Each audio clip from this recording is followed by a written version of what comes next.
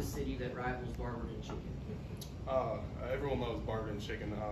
I'm not really too much of a big fan of Barberton chicken, Really? even though it's pretty famous in Barberton. But the food here is great. We're in a facility with the Steelers chefs cooking for us every day, so it's very good. Key, what attracts you about Pitt's defense and the way that they want you to play linebacker? The way they just fly around. This defense blitzes, they get TFLs and sacks. Coach Manny kind of compared me to Dennis that played here about 2 years ago.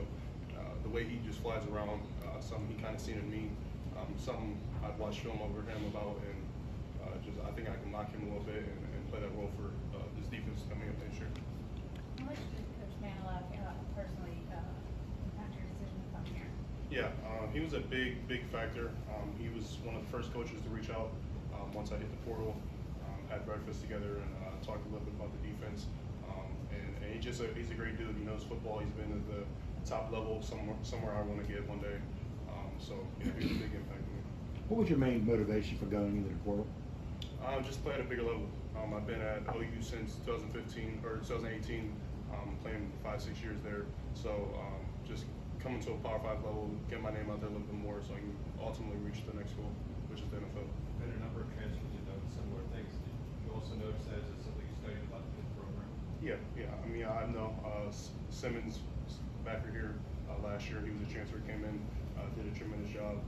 Learned the defense pretty well. Talked to him when I came down. First day I got down here, so yeah. Year 17 dive. It's been like seeing how transport has changed from when you came into college to where it is now. Yeah, it's definitely crazy. There's the pros and cons to it. In my situation, I'm a graduate, so I think it was a pro for me.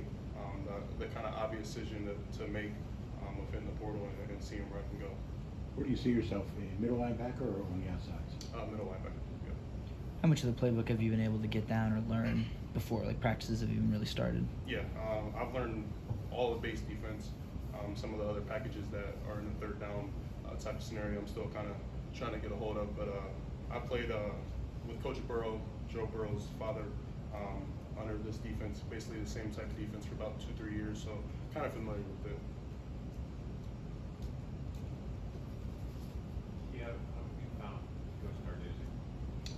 He's a stand-up dude. He's a great coach, defensive-minded coach. Something I wanted to step into. He's going to tell you how it is, and that's a coach I really embrace and someone I want to be under. Is he younger? I mean, there's younger guys in the linebacker room. I feel like they kind of turned over in the last year or two. You feel like the old guy? Oh yeah, most definitely. A lot of young guys in there. Me and Brandon and Solomon are the old guys in there. So we just try to preach to them every day and keep everyone on the same page and make sure that room is good. Is there a sense of urgency? This is your last year of eligibility.